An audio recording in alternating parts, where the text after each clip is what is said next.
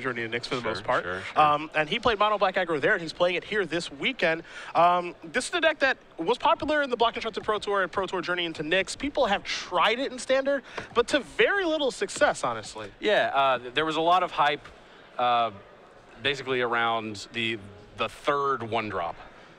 But really, you need more than just a giant pile of 1-drops that attack for 2 to actually be a deck. Yeah, that's been kind of the problem, I think. We see a Thoughtseize here from Ellis. He's going to cast, he's going to look at a Jace, an Aetherling, a Supreme Verdict, Attention Sphere, another Jace, and a Thoughtseize. Don't have a good look at Jason's hand. It seems like he's probably going to decide between the Verdict or the D-Sphere here. Yeah, I would think so. There's that one land hanging out there at the bottom, that one Watery Grave. This is not a land-heavy hand for Tony. He's going to need some help in order to actually cast any of his spells. That Aetherling, basically a dead card. Yeah. It, in theory, will matter if the game goes long enough, but really not a card you want in your opening hand in this matchup. We're going to go with the D-Sphere. Fair enough. Tormented Hero is going to come in for 2. Frontiero is going to go down to 18, and you see there's a follow-up play here. It's a pretty good one in Arachnos Cackler. Just that's what this deck is actually all about. And we've seen in formats past where having the deck that has the 1-mana, 2-power creatures, it can be too fast for some decks to handle, but oddly enough, that's just really not the case in this standard format. No, the big problem for these style decks is really Courser of Kruphix and Sylvan Caryatid, probably more so than Courser, actually. Yeah. But that package, you don't really see one without the other. Yep. But those 2 cards in particular are very effective at stopping 2-powered creatures from attacking. Herald Torment going to come into play here. Notice the Mutavault that Ellis played as well, so he's being very aggressive. That's what this deck is able to do. You know, if a deck kind of fumbles and stumbles like Frontiero is doing right now, it doesn't give you any breathing room to actually catch back up. You see Ellis is going to take 1 from the trigger for the Herald. He also has a copy of Bogus Marauder in his hand, which, while the Intimidate effect is not important in this matchup, the fact that it just has haste is. Yeah, well, the fact that it's just a body that can attack and block, even if it didn't have haste, it would be very good here. Tony, we know, is at least 2 draw steps away from actually doing anything. Tony, of course, he has a Last Breath that he has drawn in the meantime, so he's going to get to interact in some minor way. But really, Jason, I don't think cares about anything Tony does unless it's land Supreme Verdict at this stage. Yeah. Here come your attackers. It's going to be an attack for 9. As you mentioned, the Last Breath is going to allow Frontiero to interact with Ellis. He will take care of the Tormented Hero. Ellis will get a little bit of life, which really doesn't matter very much. What's important here is Frontiero is going down from 14 to 7. So it looks like he's facing lethal on the very next turn. Yeah, that Last Breath doesn't even actually change the clock. Nope. Was a 2-turn clock, removes the creature, still a 2-turn clock. No third land and not much more of that game to be played. Jason Ellis is going to win game number 1 here over Tony Frontiero. Pretty easily with Mono Black, all things considered. Yeah, when Mono Black aggro looks good, it looks really good. This is true. It does make Magic look very easy when it's winning. The thing that I find really interesting about Mono Black is just there's a lot of different cards that you can play. The 2-drop spot has been a topic of discussion for some time. You know, you look at Thrill Kill Assassin, gets by Sylvan Caryatid, gets by Courser of Kruphix, those cards that you did mention. Only 2 copies of that here in Ellis's deck. You've got Spiteful Return. It's just a 1/1, but in theory, it's a 3/1. Sure. You like to think. Pain Seer, it's a new Dark Confidant. Not really.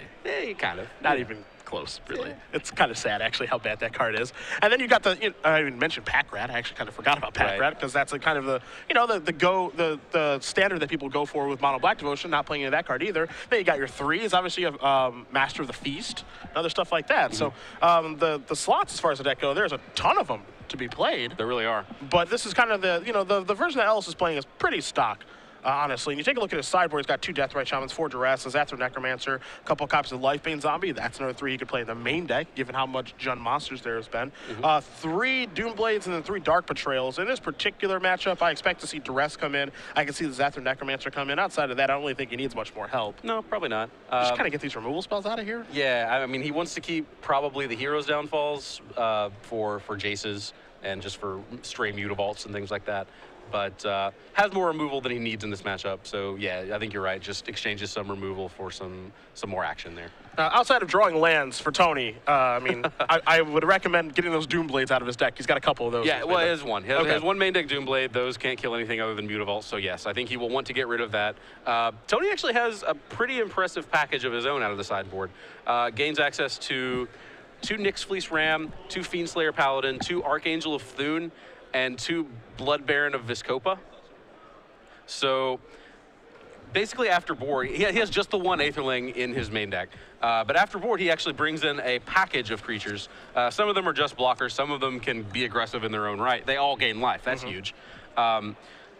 I don't think he brings anything else. He has access, other than those creatures, he has 2 Dispel, 2 Thoughtseize, 1 Blind Obedience, maybe he wants that. He actually probably does.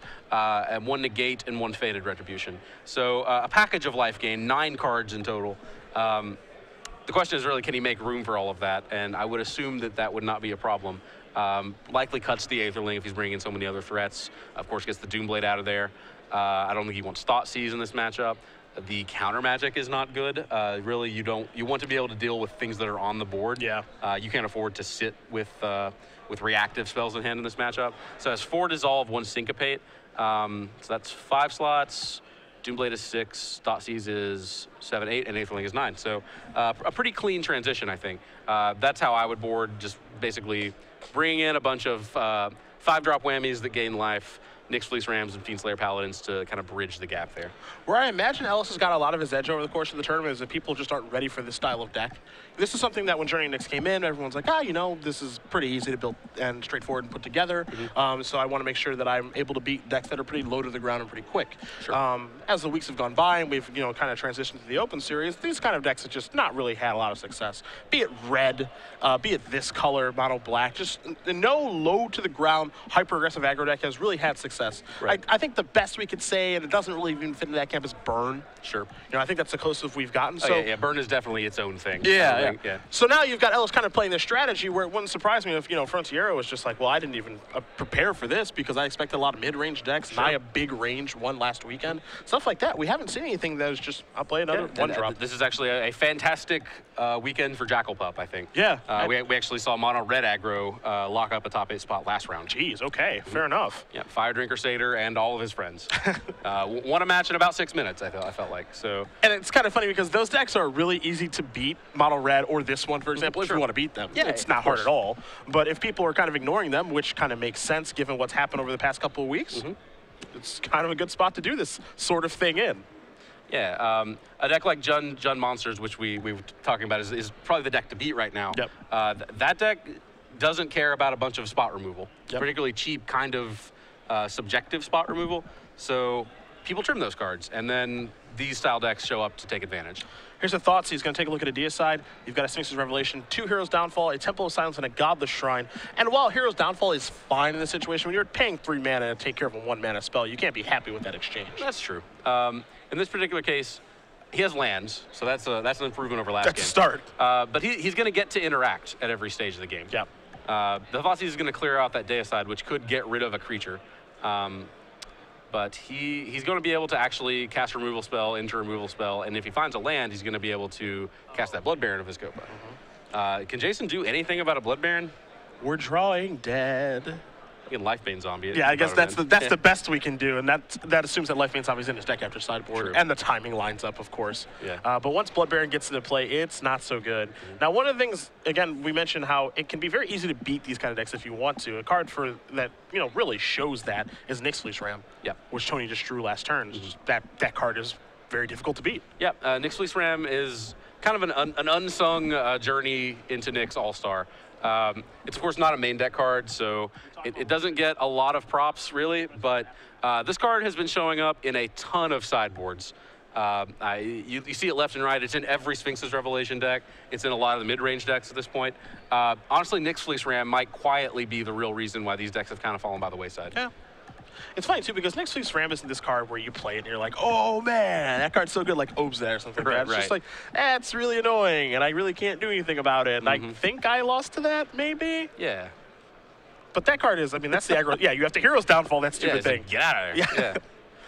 You're going to see an attack here for, it looks like 3, which leads me to believe that Ellis has a follow-up play. If he's not leaving Deathrite back. I am surprised, though, to see Jason actually bring in Deathrite Shaman because he doesn't have green mana. Not that he would really want it. Yeah, gaining life is not the issue here. Likely this is kind of a way to range. You have to assume that your initial assault is going to drop Tony down to like 8 at the highest, 8, 6, 4, down somewhere around there. Once he's there, you could see him stabilizing behind Jace Architect of Thought, behind, well, Nyx Fleece Ram, actually. Sure. But in the main deck, you have to worry about Elspeth, for example, making tokens that will kind of gum up the works. Yeah. Being able to ignore that is pretty valuable. Ellis right now has a copy of Spiteful Return in his hand. He also has a land. So right now what Jason's deciding is, where do I want to put this Spiteful Return? What's the best creature? And the obvious one, I think, is the Tormented Hero. It doesn't mean that it's correct, but it's the obvious one because you get to trigger the Heroic. Yeah, just getting that extra trigger is pretty valuable. Of course, he knows about Hero's Downfall, too. So that's the real question there is, like, do I want to put this... Well, whatever I put this on is going to die. Yep. So... Do I want to get the heroic trigger, however minor it may be, or do I want to put it on something that is slightly worse in the abstract? So Frontiero finally drew the land. The problem here, I use problem kind of lightly, is that it's a Hollow Fountain. He's going to have to take 2 to cast that Blood Baron in this situation, assuming that that's what he wants to cast at this point. It seems pretty difficult to pass that up, but let's say he takes the 2. Deathrite will put him down to 4. Deathrite will put him down to 2. And Spiteful Return's trigger will put him down to 0. Yeah, so Deathrite Shaman actually really pulling its weight here. And I think we see Tony kind of running that math and coming to that same conclusion. He does have access to, I believe, another copy of Hero's Downfall. Yeah, okay. Yeah, he never cast the first one, actually. So he can deal with it, but he's still in bad shape here. He's gonna, yeah, like, he can Hero's Downfall. I think Spiteful Return is the best target. It basically attacks for 3, whereas the others only do 2. Can do that, falls to 6 as end step. The Scarhide drops him to 4. And then he's actually right back where he started. And if the Spiteful Return comes rolling off the top of the deck, he just dies right here, right? Well, sure. Yeah. And I guess, you can't really play around some of these things. Yeah. And actually, I think he's just DOB.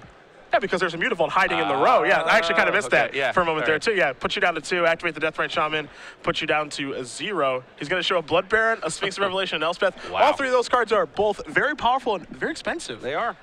And he's going to end up dying to Gnarled Scarhide, friends. So Jason Ellis is going to win this match 2 games to 0. Mono Black aggro very quickly dispatching Esper Control. And you have to imagine that's a good matchup for Mono Black aggro. I would think so, yeah. I mean, I think that's got to be one of the big draws to playing a deck like Mono Black aggro at this stage.